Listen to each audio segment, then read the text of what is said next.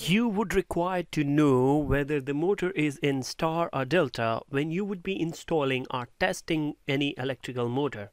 In this video, we are going to talk about how to identify whether your motor is in star or delta. By looking at the terminal box of a motor, you can easily determine if the motor is wired in delta or star. For star motor connection, the plates in the terminal blocks are connected across W2, U2 and V2 in the star configuration. On your screen you can see actual motor picture connected in star. For delta winding connection, the plates in the terminal box are connected across U1 to W2, V1 to U2 and W1 to V2.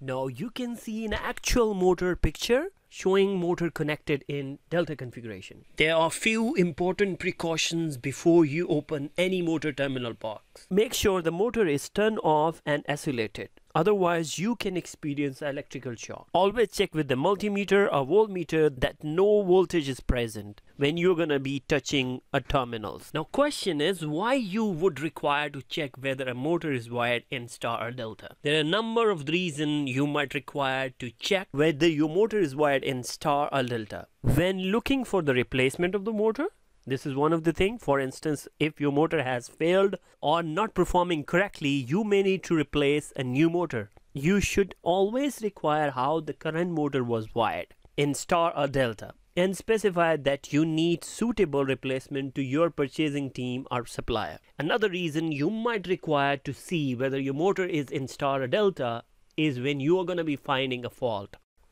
That's all for today. If you like this video, consider hitting the like button. If in the case you haven't subscribed, consider subscribing.